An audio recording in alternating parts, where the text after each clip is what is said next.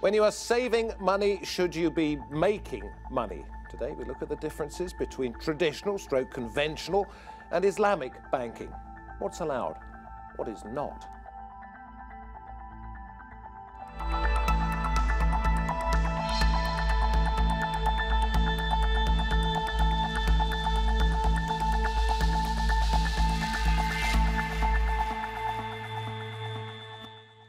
So how does one system differ from the other? Here's an example. What is the difference when a conventional bank lends you $100,000 for a house and makes $25,000 in interest? An Islamic bank says that's wrong, but could still end up the same $25,000 better off, and you still get the house. We're going to try to explain.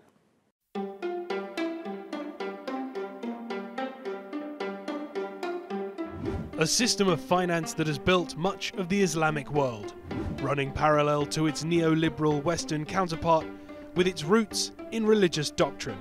Islamic finance is said to be a more moral, stable approach to the business of money. But is it really so different from the alternatives? The popularity of Islamic finance is on the rise around the world. رأينا عبر السنوات خاصة في هذا المنتدى أن هناك اهتمام يتزايد بالقضايا المطروحة ومن أبرزها طبعا التمويل الإسلامي ولنا نركز أيضا أكثر على الاقتصاد الإسلامي بشكل أعم وليس فقط التمويل الإسلامي. Many people are enticed by the notion that its practices are more ethical and responsible. Financial agreements are issued in accordance with Sharia law, in a way that introduces shared risk between the investor and the borrower, without the collection of riba, or interest. And loans cannot finance businesses dealing in alcohol, pornography, or pork products.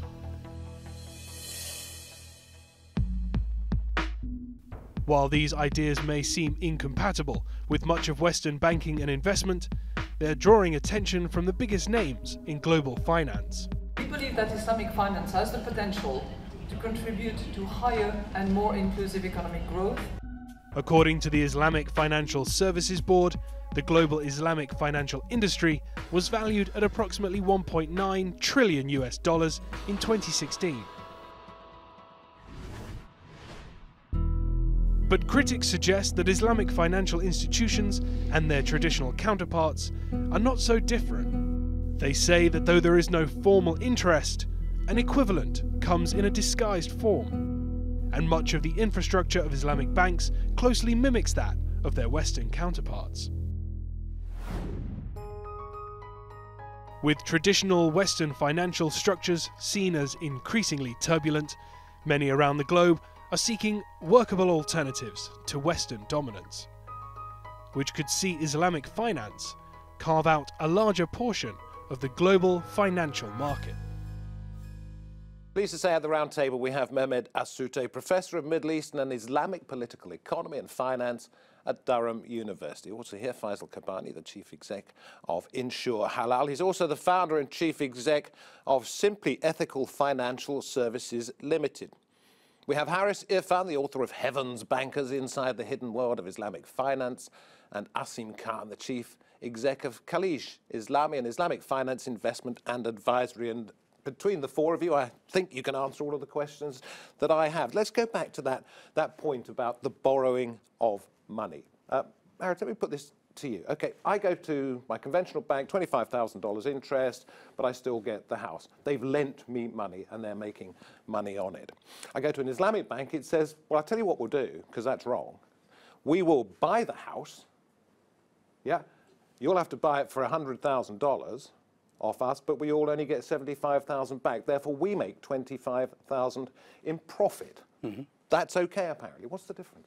Well, I think it comes down to the fundamental nature of money. And in theory, the Islamic economic model, and I differentiate that from Islamic banking, the model says that the nature of money is different in this model because money is only meant to be a medium of exchange. That means it measures the value of real goods and services in the economy rather than being an asset itself to be traded amongst people. So you can't make money out of money, hence you can't lend at interest. But if the Islamic bank says, well, I'll buy this asset, I'll take it on my books, and then I'll lease it to you, and you can repurchase pieces of the asset over the next, say, 20 years. That's an Islamic bank taking, in theory at least, a real asset risk. But you see, it's still making money out of money. It's not. It's making money out of the asset. And But that's fundamental, sophistry, isn't it? That's smoke and mirrors. Not really, no, because if we have a one-to-one relationship between the financial economy and the real economy, then you wouldn't, for example, have the 2008 financial crisis. If there was a fundamental relationship between real goods and services in the economy and what financiers are actually doing to lubricate the movement of those goods and services. It's all very confusing, isn't it, Mehmet? It is indeed. When you talk to anyone on the street, they would respond in the same way that you have identified. What's the difference? I think the major difference, as everyone was identifying, the whole idea of what money is and the role of money, the importance of real economy, the sharing economy, the risk-sharing part. So quite a number of important distinctions in comparison to conventional economics and finance. However, in the practice, because Islamic banks have to work within the existing conventional market economy, and perhaps the issues that we are identifying as the distinguishing nature of Islamic economics and finance has to fit into the existing system and creates the skepticism that you are raising here. Otherwise, within a particularly set up, a political economy based on Islamic economics, political economy, the relationship, who owns what is the meaning of labor, what is the meaning of capital, what is the meaning of finance, those questions have to be responded. However, currently, in the current systems, in the current hegemony, we have a partial solution, Islam, working within the market economy, and hence the skepticism that we are We'll raising. talk about the difficulties Yes. that raises, but please make your point, and then I have a question. Yeah, sure. I think, you were maybe drawing a parallel in terms of Islamic finance being maybe not for profit or a bank still making money. I think a clear thing we have to say at the outset is that the Islamic financial system or the Islamic banking industry is not full of people who are running not-for-profit organizations. They're full of commercial organizations. In fact, Islam is very pro-business, pro-enterprise. So in terms of interest being forbidden, and that's a golden rule within Islam, within the Quran, it talks about how money should be used in terms of it should be a means of exchange, a store of value, not a commodity in its own right. But haven't clever people just got round the idea that interest shouldn't be allowed by making other things available? But that's the point, you take commercial risk in whatever you do, whether you buy an asset or you set up an enterprise. In the example you've given, you basically are buying an asset, a house, and trading it at profit. The bank is acting as a financier in the middle and taking some asset and commercial risk in doing that. There are issues, undoubtedly, in terms of how much risk is it really taking in reality, etc. And there are many issues to talk about. I hear what you say. I'm still a little bit unsure. But Yeah, you two are sure. both involved in Islamic finance. I've read a suggestion that this is more about people cloaking themselves in a cultural, religious identity than actually getting any practical advice that adheres to their philosophy. David, thank you very much for inviting me. I think the confusion normally comes in that if you are able to achieve the same objective, either with a conventional instrument or an Islamic instrument, then you say, if I'm able to achieve the same thing, then it probably is the same thing. If you look at Islamic finance, what Islamic finance is trying to do is remove the loan plus interest element. When you go for a conventional banking, what you are doing is you are getting a loan on which you have to pay interest, and from that loan you are buying a property and you're giving a charge on that property. Okay. If something goes wrong, the bank will sell the property, and if there is any difference, the bank will come after you to pay that difference. In the Islamic banking model, if the bank owns the property, the bank gives you the property on rent, or you are buying it in pieces, as Haris was saying. So it takes the risk. The bank takes the risk. If something goes wrong, the bank is exposed to the market value of the house. But it's probably going to cost me more in the long term. I gave 25,000 as an example for both, but I think I'm right in saying that it probably costs a little bit more to do it the Islamic way. And when we look at the available products in the comparisons, perhaps Islamic financing options are not necessarily the best competitive products available in the market. But there are particular reasons, as I mentioned earlier as well, because the structure, the market system, the way it operates, unfortunately creates additional transaction costs for Islamic financial instruments to be operated in the market, and that may not necessarily enable Islamic finance to offer more competitive. But you feel better about yourself, perhaps? I don't have the same view. I think the reason why it costs more, particularly in the UK, is because Islamic banks are smaller and they're therefore deemed slightly riskier by their banking counterparties, and therefore their cost of funds are higher. So their products are more expensive. That isn't the fault of being Islamic, that's the fault of being small. If you look at Islamic banking in places like Malaysia or the Gulf, it's at least as competitive, if not more competitive, as far as the customer is concerned. So I don't think the transaction cost is actually a valid reason to say that Islamic banking is more expensive than conventional banking. But I go back to the point that even if it costs you a little bit more, you might feel better about yourself. That's also true, and you made the point about cloaking yourself in a religious identity. I don't think that's the problem. You did allude to earlier saying, isn't it the same thing? Well, actually, we do have some fundamental problems in the Islamic banking industry because there is a lot of, smoke and mirrors. There are a lot of products out there which, frankly, are very dubious, in my view, and probably a view shared by many people around this table. There are products that are designed by conventional bankers, and they're cloaked in this, religious identity. And actually, I think that my industry, about which I care very deeply, has been hijacked by conventional bankers. You see, one of the things that I've read in backgrounding myself on this is that a bank will go to a religious scholar and say, what is the fatwa? What's the ruling on this? But you might go to 3 different scholars until you get the answer that you want. Is that fair? No, it's not fair. No, that doesn't happen. Shopping around. Well, you say you have unrivaled, this is your website, Cordoba's website, unrivaled access to scholars. Yeah. But presumably you're asking them questions. What actually is happening in the industry is that in certain markets, certain scholars are deemed to be known names, and therefore it is, if you have a religious certification or a fatwa against a product, more people are likely to accept that product if they know that name who certified it. If there's a name that's unknown, then people will say, well, who is that? What's their credentials, etc. So actually, there's very little disagreement amongst the scholars on the fundamental issues. But what about this? I'm sorry. Yeah, no, sure. No, can I come? Either one of you could answer this one. A scholar will say something, yeah, and the bank will ignore it. That happens, doesn't it? I think quite large examples of whether we call it Sharia repositioning, whether the Sharia or fatwa shopping, but there are certain practices which have been identified in academic research as well. We have seen... As being forbidden? No, it's not a necessary forbidding, but as a practice. What we have, quite a number of research identifying that either Sharia scholars have to fulfill the expected objectives of the banks in other words, say what the bank wants. Yep, in order to be able to remain in their position, because there are quite a number of other scholars available out there. So in addition, but we have to perhaps go one step back. We have to identify that there are different schools of thoughts. So there is the initial distinctions we have to inherently within the Islamic schools. So there are those distinctions. But on top of that, the practice that we have around us, Sharia scholars have become not an independent advisor. They are part and parcel of the institutional logic of the bank. So what is the bank's objective is the maximization of profit in the same way another.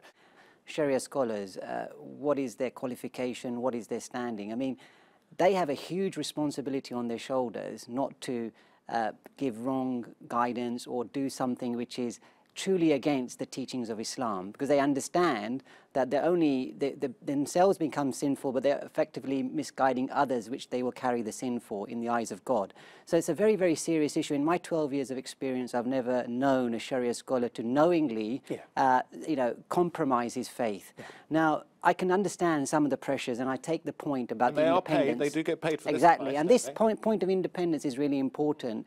That Sharia scholars are well paid often with the banks, and therefore are they slightly, sort of pressurized or compromised? You don't think they're ever saying what the bank But I think there's solutions to this. I mean, around the world, in Malaysia, you have a central Sharia supervisory board, basically through the bank Negara, the central bank.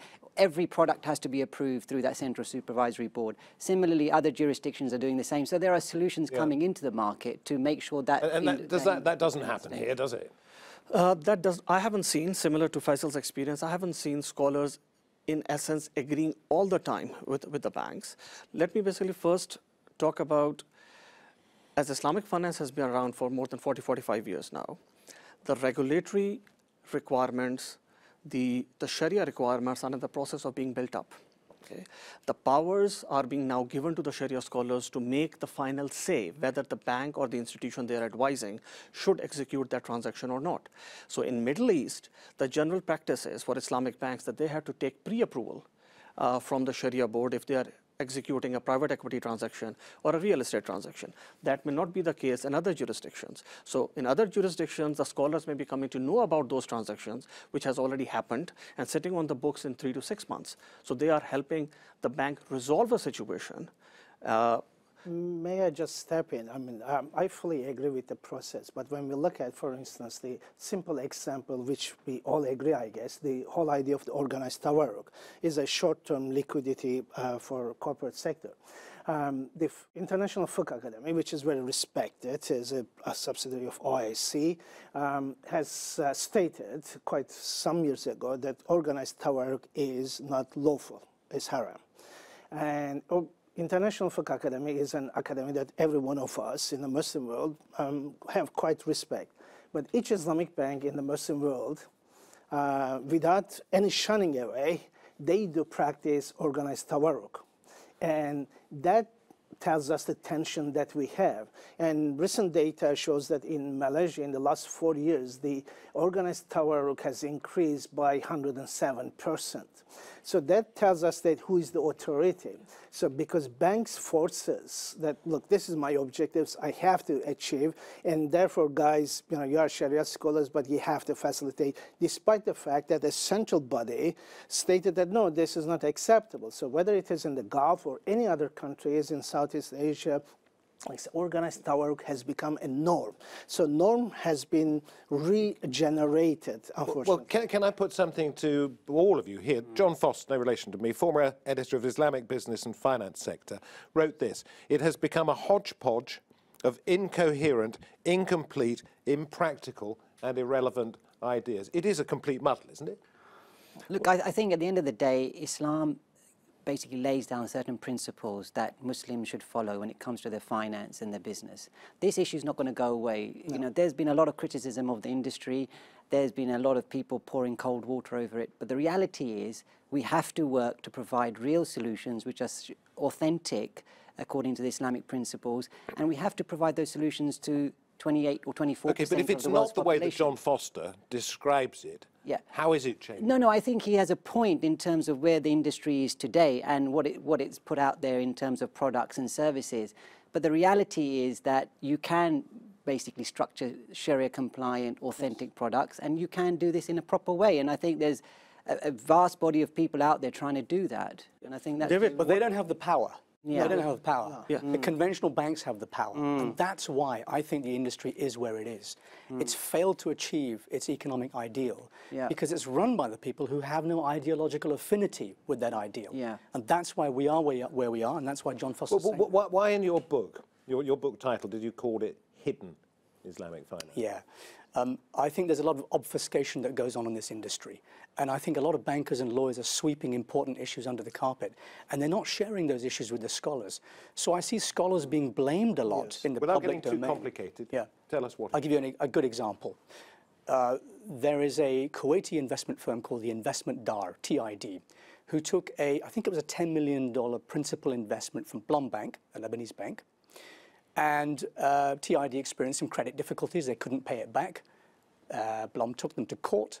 They were English law contracts, so it went to the English courts. And the English judge said, well, I'm not here to judge on Sharia. TID used the argument, this deal wasn't Sharia compliant, and we are a Sharia compliant firm. Therefore, we will not honor our obligation contractually to pay this back, which of course is a legal ruse, because they do have a moral obligation to pay it back. Now, luckily for Blum Bank, the independent Sharia board of TID, the people who were saying we're not going to pay this back, said, wait a minute, this is Sharia compliant. you will pay the money back to Blom Bank, and you will never use Sharia as a defense in a court of law again without consulting us. I think that's an excellent example of scholars acting in an independent capacity, even though they're paid by that institution. Let me ask you what you think is being done to improve not only the mechanics of Islamic banking, but the image, because we've heard, and that's the point of this programme, isn't it, to throw up problems and see if they can be solved. We've heard some negative views on what it is. What's being done to solve the practical side and the moral side? David, first we need to differentiate between where we want to be as an industry and where we are. Okay. So when we talk about where we want to be, we are looking at all the ideal principles which have been set out in the Sharia, in the Quran, which we want to apply. Where we are at the moment, of course, we are quite far from there. And all these teething issues which are coming up, they are not abnormal. When you are developing something, when you are trying to do new things, these type of things do come up. We should not be taking it negatively. We should be taking it positively. We should be taking all the critiques. We need to understand what the problems people are facing and how to basically work around it, how to fix those problems. For example, when you look at the contributions of both optimists and pessimists, yes, optimists made airplane and the pessimists made parachute. Right? Both are basically a positive contribution. So the problem we are in, and I will just want to comment on what basically Professor Mehmet was saying, is that when we talk about the tawarruq or the murabaha, I take it as a separate issue as compared to doing a non-compliant transaction and realizing later on that it's being compliant. So I'm talking about, with regards to the Sharia board, that more powers need to be given to the Sharia scholars with regards to the view or what the bank is doing and their timely participation as part of the transaction, basically as Basil Harris was saying, so they know upfront the full information before they approve anything. Now, when it comes to basically the tawarruq or the murabaha, we know that has been a problem. We are looking to, as an industry, looking to develop alternate products. Sharia scholars are approving as an exception because at this point in time, currently they don't have any alternate option. I think if I may step down, I think one of the ways of correcting what we have as a practice, unfortunately, the way Islamic finance is practiced is based on entirely on the form. It has been squeezed into certain forms, and fiqh, the Islamic law, is one of those forms. But unfortunately, the way fiqh has been developed and practiced in recent years, it misses the moral aspects of the question, and those moral aspects are the issues that we are relating, whether Islamic finance is fulfilling everyday people's dream, for instance, overcoming the skepticism that you have raised. And therefore, that moral has to be part of the equation again. We have to bring that back into the process. We've got to wrap this up in the next few minutes, but I'd just like to ask this. I asked two practicing Muslims in our office what they thought of it, and they were both unconvinced at the moment. But it's not just open to Muslims. Sure. I could do it. Absolutely. So good morning, Mr. Bank Manager. I'm David Foster. Yes. Why should I want to open an account at your Islamic bank? Okay, because Islamic finance and the principles underpinning it are really about the real economy, about creating real wealth and real prosperity for people. And it's not about dressing something up, but in terms of making money upon money or an artificial transaction. So what I wanted to really say to you was that in terms of what we're doing on the ground level, and many people are doing, we're saying, look, forget the big institutions and the big banks, if they participate or they don't. Let's do something practical on the ground. So I'll give you two examples. I'm part of an organization, we've launched a fund, which is all about the life science sector and the biotech sector, promoting positive social impact through equity investment into these ventures. If some of these ventures take off and they get the money, they're going to do real good for the human race. So that's a real... So better that than subprime mortgages. Absolutely, absolutely, or artificial transactions. The other thing about, you mentioned, I'm a part of Insure Halal. Insure Halal is all about mutual insurance, putting money into a pool where we can all benefit from being covered against a particular risk. That money belongs to the members, and effectively it's the mutual form of insurance. Again, we've done something practical. We've basically done it in participation of other institutions in the UK. Rather than waiting and being defeatist, my call to action to people is to look, do real things, to do positive. Yeah. Okay, I will just add one thing. I'll just add one thing. Add one thing. Although when we talk about Islamic finance, the rules and the principles have been derived from the faith of Islam, but if you look at it, they are consistent across all the Abrahamic faiths. So the values, the principles, what Islamic finance is trying to promote is consistent with Judaism as well as Christianity. So I thought I'll add to that. Yeah. Something very important what Faisal has just said. He's doing things at the grassroots level. So the people in your office who are skeptical, and my family and friends who are skeptical about Islamic finance, actually there's something happening at the grassroots level which is much more important than what's happened in Islamic banking industry Like the so green far. banking. Yes. Yeah. And we've got things happening in the halal economy, not just banking, but the halal economy throughout. And that is financial technology, for example, where we're cutting out the banks. This is non-bank financing. This is using the Islamic economic model away from the banking industry. And I think that's the future of Islamic finance. For democratization of Islamic finance, as I call it, going to the grassroots, because the banking model is an imposed model. However, what we have traditional ways of doing financing in the Muslim world has been business models. We are forcing these business models into bank, and bank by definition is the shareholder interest. But the democratization means that it will go to the grassroots. I sort of that's get an it. important part I sort of of get the it. story. Thank you very much indeed. Well, that is it, I'm afraid. We have run out of time. I hope you'll forgive the impertinence of some of my questions. But I think I've learnt a lot. And in deference to Harris's book, which is also called Heaven's Bankers, I think the essence of what I take away from this is that it's a young industry, it's growing, it's changing. I might not make as much money out of it as I would like, or if I used conventional banking, but I might feel better about myself and be able to sleep at night. From me, David Foster, and the Roundtable team, thank you very much for watching. We'll see you next time, we hope. Bye-bye for now.